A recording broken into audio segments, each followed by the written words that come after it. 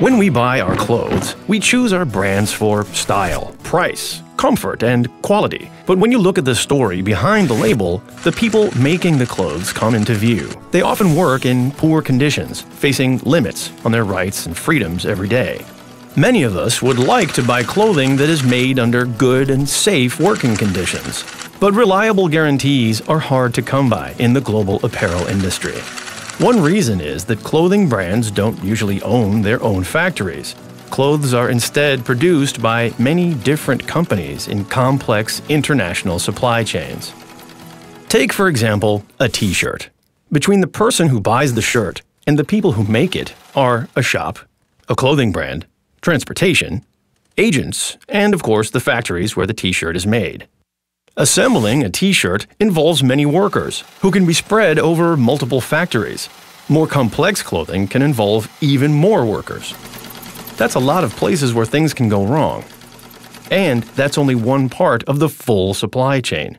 Cotton, for example, is grown on plantations, spun into yarn, dyed, woven, or knit into cloth, which is sent to sewing facilities. That's the supply chain for a single t-shirt. A single item in a brand's seasonal collection. But each brand creates dozens or hundreds of designs every season, usually ordered from many different factories. At the same time, each factory can make clothing for dozens of different brands. The end result is a tapestry of diverse and interwoven supply chains. In such a complicated system, how do you begin to make sure that the people making the clothing are treated fairly? Well, Fair Wear Foundation focuses on the parts of the supply chains where clothes are manufactured. Many labor violations take place in sewing factories, and as sewing is very labor-intensive, lots of workers are involved. At the heart of Fair Wear Foundation's work are 8 labor standards, which are based on United Nations principles and cover workers' basic human rights. Employment is freely chosen, meaning it's not forced or coerced. There's no discrimination, and no child labor. Workers' freedom of association and the right to collective bargaining are respected. There is payment of a living wage, reasonable hours of work, a safe and healthy working environment, and a legally binding employment relationship, that is, a fair and legal contract. So, how do these standards work in practice? Sometimes it's quite straightforward. For instance, when fire exits are locked to prevent workers from taking breaks or stealing clothes. Locked exits are a clear violation of the health and safety standard, and relatively easy to solve. But in most cases, violations are interlinked, and there are root causes beyond the factory's control. For example, a very common problem is excessive overtime. In many garment factories, people work up to 16 hours a day, 6 or even 7 days a week. That's more than 100 hours a week, sometimes for months at a time. Let's think about what that means. If you work for 16 hours, let's say from 7 in the morning until 11 at night, there's no time for family life or relaxation. There isn't even enough time for sleeping. Long hours also affect the quality of the work and also the safety of the workers. By far, the most workplace accidents happen during overtime, when workers are tired. So, why do people work this long? Sometimes workers are simply not allowed to go home. Almost always, salaries are so low that, without overtime, workers could not afford a place to live, enough food, and other basic needs. So, despite the fact that excessive overtime is dangerous and reduces the quality of the products, there's huge pressure on factories to deliver clothing fast. Otherwise, they'll lose business, and workers will lose their jobs.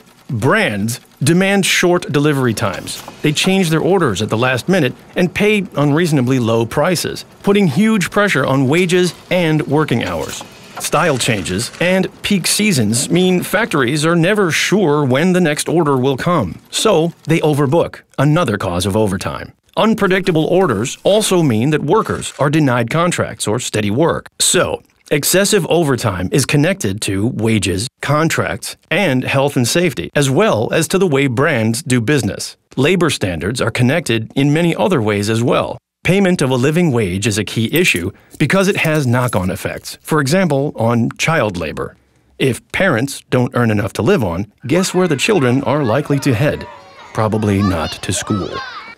Likewise, ensuring that workers can form or join a trade union of their choice and bargain collectively means that they can play a primary role in improving factory conditions. It would be great if we could just tell the factories to shape up, but the reality is that factories cannot fix everything on their own. So, who is responsible for making it fair? Well, the factories do have a crucial role to play. They're the ones employing the workers, but brands also play a big role.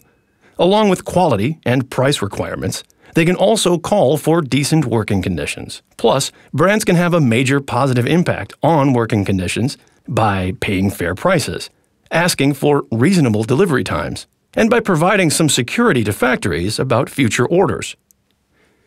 So, Fairware Foundation works on a number of levels. We check conditions in factories and production countries, and we look at the way that brands in Europe do business with factories. Fairware Foundation also works with trade unions, labor and women's groups, business associations, governments, and consumer organizations, both in production countries and in Europe, to find solutions that last.